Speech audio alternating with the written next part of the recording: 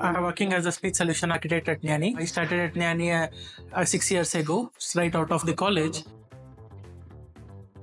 When you try to explore, your founders always support you in terms of resources. Even now, till after 6 years, still they have the same support in terms of trust and also on the resources for exploration. There is not restriction that you should do this and only this part needs to be improved. They have given like a task that this has to be the product expectation, but they have given a free hand in terms of how we are going to solve that problem.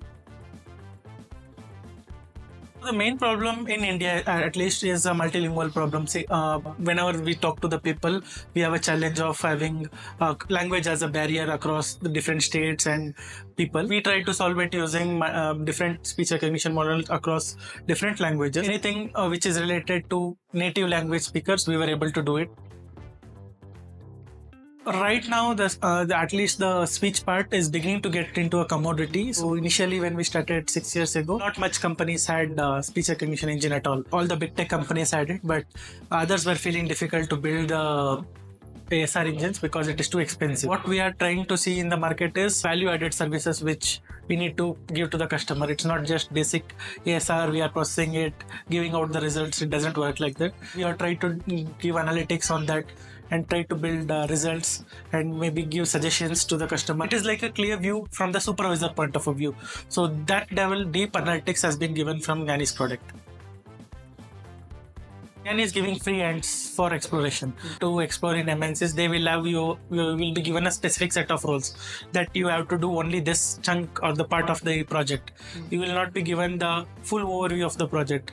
It can be like, for example, if you start with a project, then you should know the end-to-end of the whole project and you should know what is your core part in that project.